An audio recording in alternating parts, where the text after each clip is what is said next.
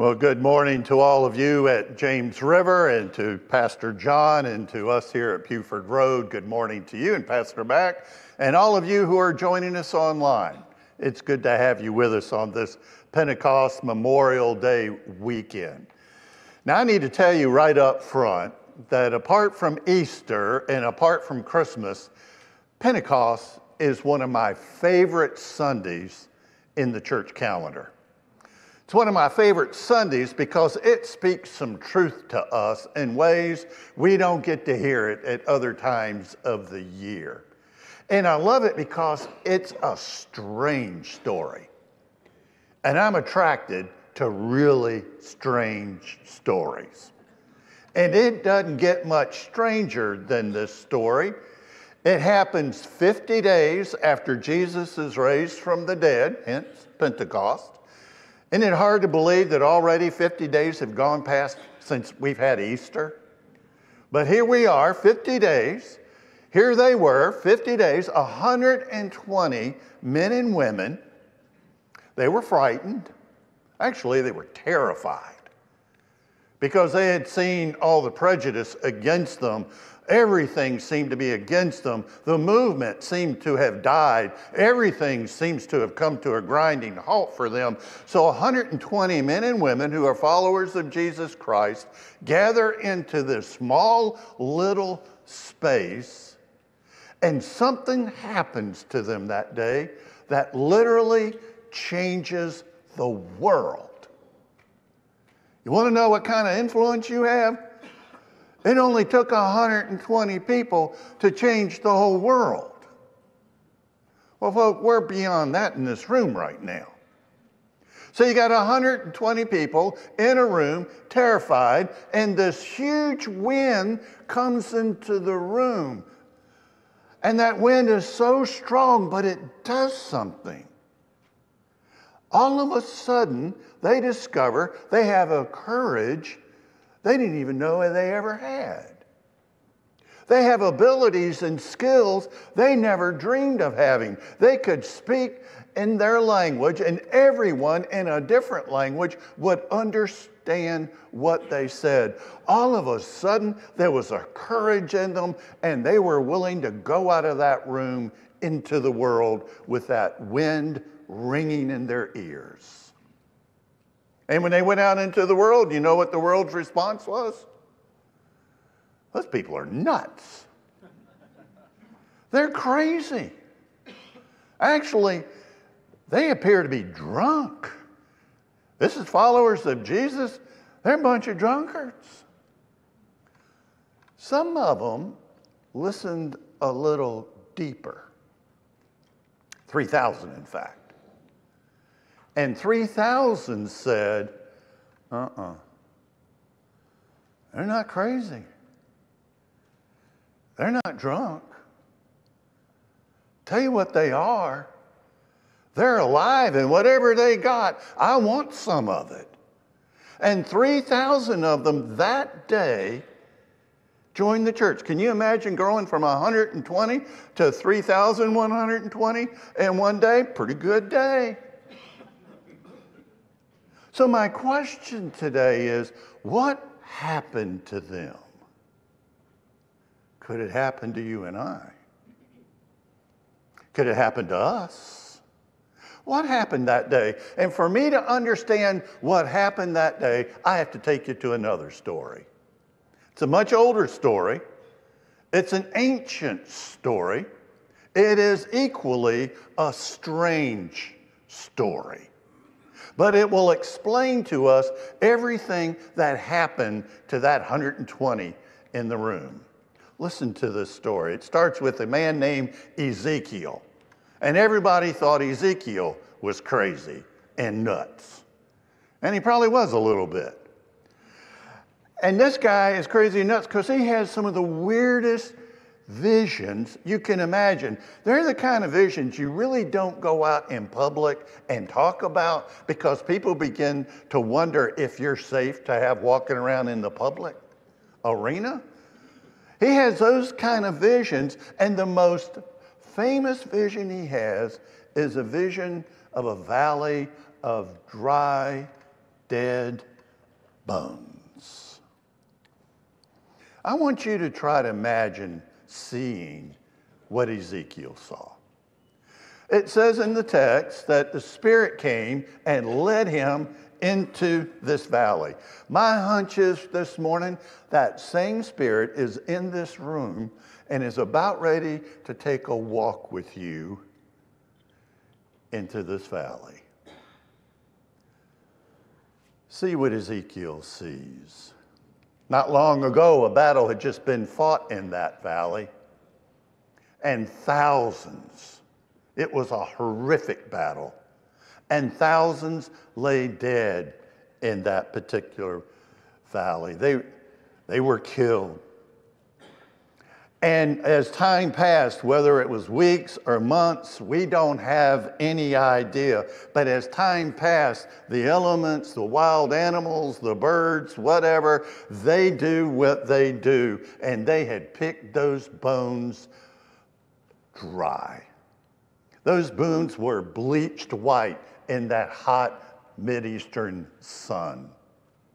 Imagine this valley with piled up bones and bones scattered all over the place. You had leg bones, arm bones, rib cages. You had grinning skulls with lizards and scorpions scuttling in and out of those particular bones. These were Ezekiel's people.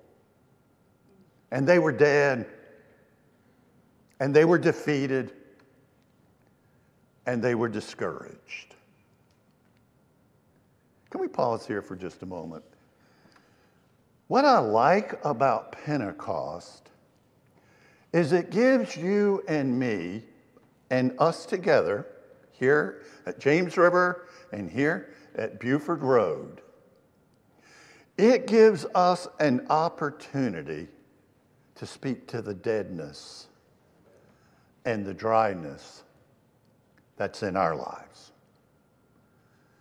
And folks, we can be pretty dry and we can be pretty dead. You don't have to go to a battlefield and see it full of dead bones and skulls and lying there. It's all around us. It's within us all the time, that deadness, that dryness. It's in every single one of us.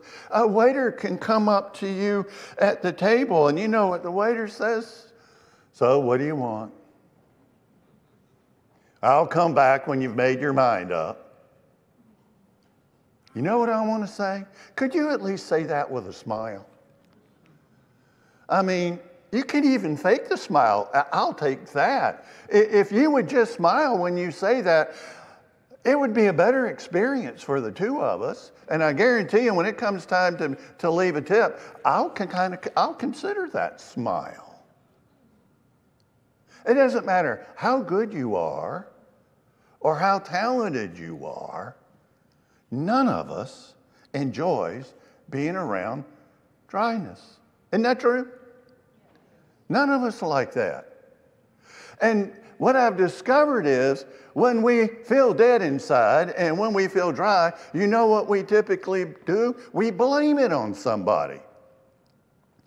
Let me tell you where I see the blame most often these days when I'm talking with churches. I love this one. I'm talking with them and say, well, you know, we don't have the young people anymore. We don't have the young adults. We don't have the teenagers. We just don't have, matter of fact, we've even closed off that section of the church.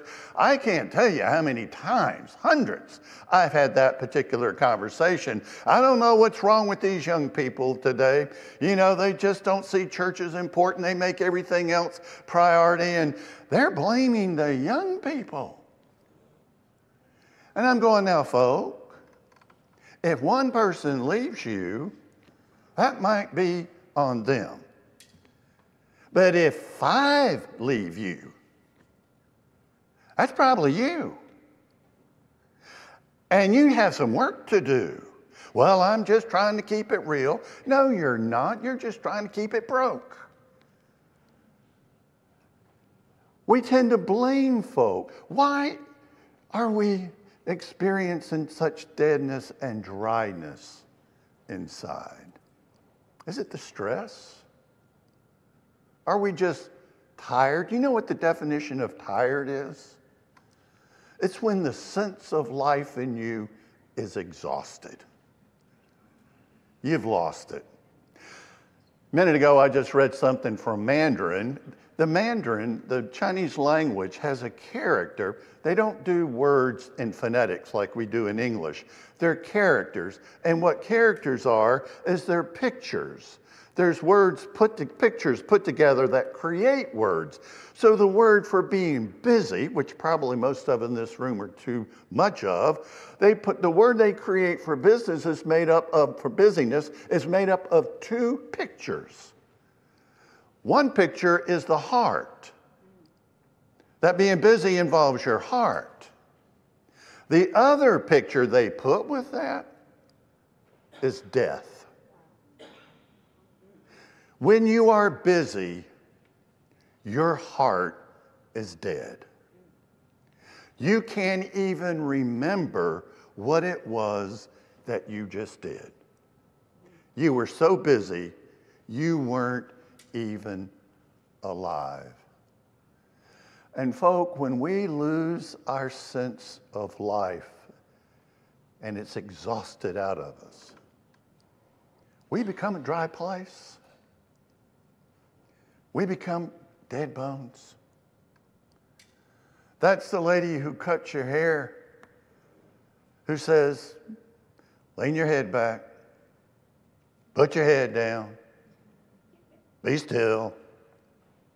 How did she get to be such a dry place? You know what happens in marriages? Deb and I, this past week, we were up at Cracker Barrel. And we were sitting there talking to each other. Actually, Deborah was telling me how much fun she had had that day. Where we live, there's a farm attached to it, and she had worked on the farm. And I'm glad I have two ears, because one ear I was listening to her. I'll tell you what my other ear was doing in just a minute. But I was listening to her, and I was intrigued by what she was saying, because she was telling me how much she enjoyed thinning out carrots. Who enjoys thinning out carrots? But Deborah was having a great time, and whoever was with her, they just must have had great conversations. So I was intrigued by what she was telling me about thinning out carrots. But my other ear, I saw this couple 2 tables over for us. They were there when we got there. And the entire time we sat there waiting for our food, ordering and eating, they were just sitting there and had not said one word to each other. Now, I'm intrigued by that. I don't know how you pull that off. And they weren't looking at devices. They weren't looking at their cell phones. They didn't have anything they were reading. She was staring off in one direction. He was staring off in another direction. They didn't seem to be mad at one another, but they did. I was wondering, how long can you pull that off? Well, finally, we finished eating, and Deb said, while you're waiting for the check, I'm going to go roam around in the store. I said, sure, I'll be out there in just a minute. So I'm sitting there, and finally, she speaks. Well, what you been thinking about? You know what he said? Nothing.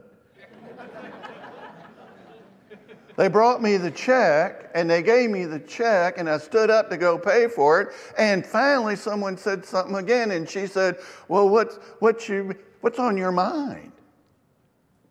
Nothing. I wanted to go over to her and say, was he this way when you married him? If he were, shame on you. What are you doing marrying a stump? But it was more terrible than that, I think. I don't think he was that way when they got married. And I wanted to ask him, what has happened to you over the years that you've become such a dry, dry place? And Ezekiel walks among the dry bones. There's a question in his mind that's rising to the surface, and he identifies that as not his question. That's actually the Lord's question that's asking him, Ezekiel, can these bones live again?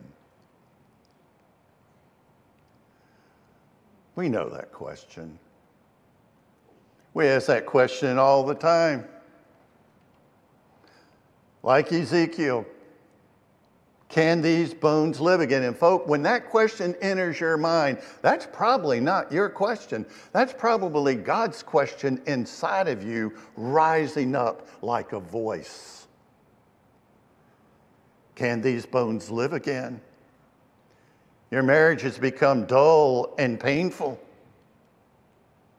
Your hopes have been dashed into disappointments. Your body's grown tired and cold. Will life ever feel normal again? Will I ever be happy again? Will I ever not be so stressed out in my life?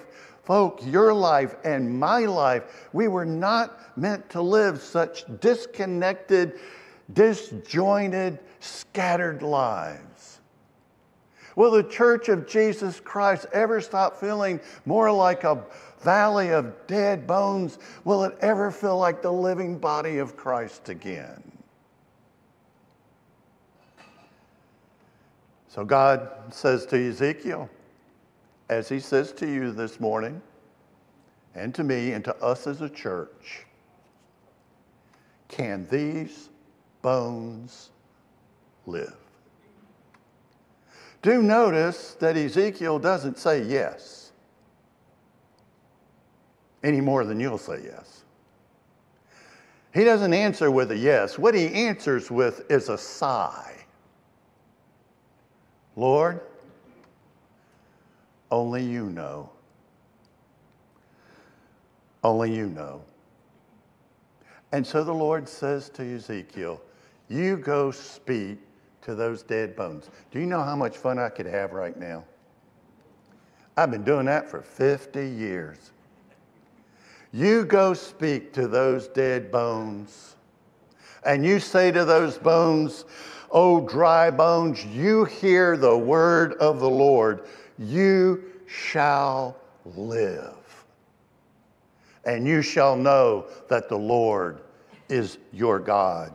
And all of a sudden, all over that valley was a tremendous, incredible noise. There was the sound of rattling of bones. There was the sound of snapping. There was the sound of knocking and clicking as those bones came together, bone to bone, and they started forming skeletons, and the skeletons started putting on sinew, and they started putting on tendons and muscles, and they put on hair and grew organs, and they had skin.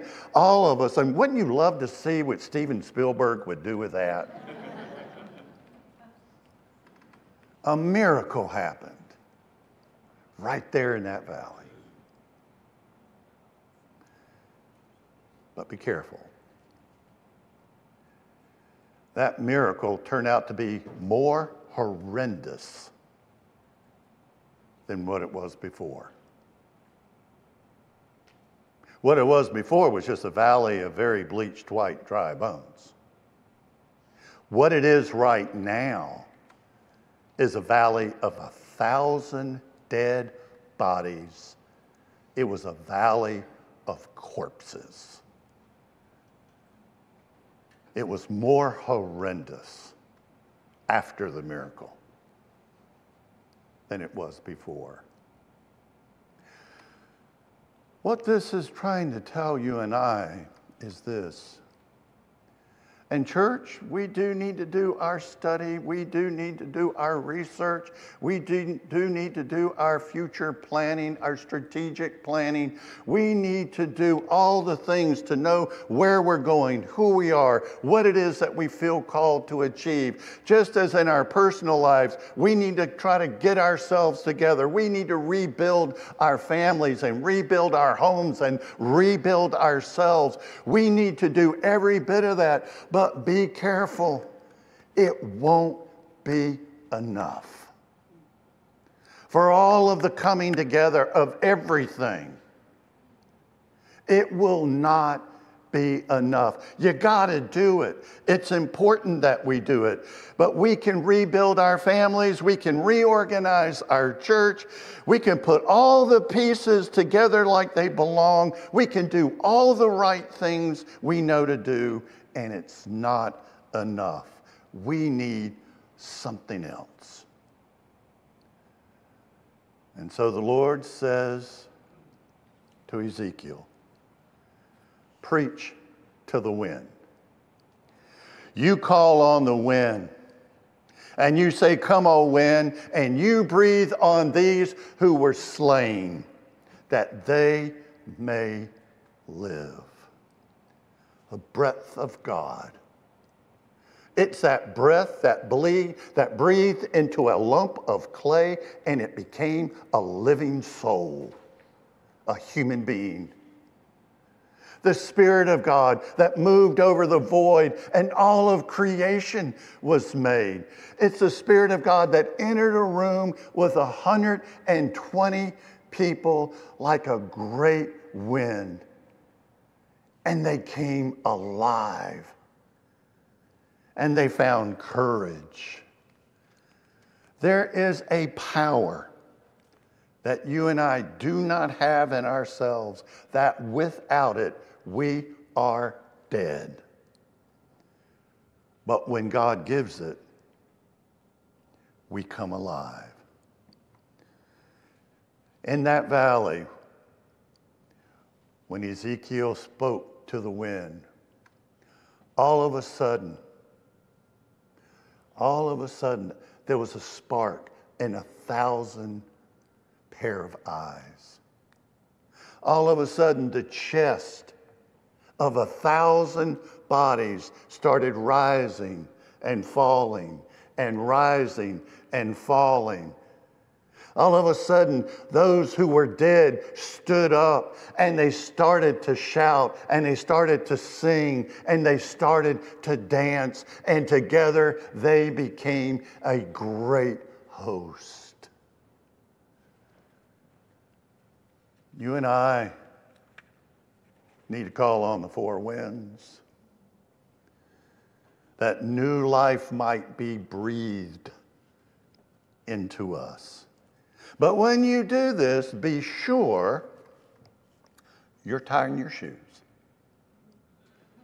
because something is about ready to happen. You're going to rise up. You're going to find a voice. You're going to feel like you want to sing and like you want to dance, because you're going to be breathing the very breath of God. My prayer today is that together we'll call on the four winds. Come, Holy Spirit, make our dry bones rise. Come alive, come alive, come alive, dry bones. Let's pray. Father, we don't have to be convinced about the deadness that's in us and deadness that's all around us. And like those 3,000, there is nothing we like more than to have what some of those folk got. So right now we call on the four winds, Lord. Come, make us rise up. Make us be alive, not only for our sake, for our family's sake, for the world's sake. And I pray this in Christ's name. Amen.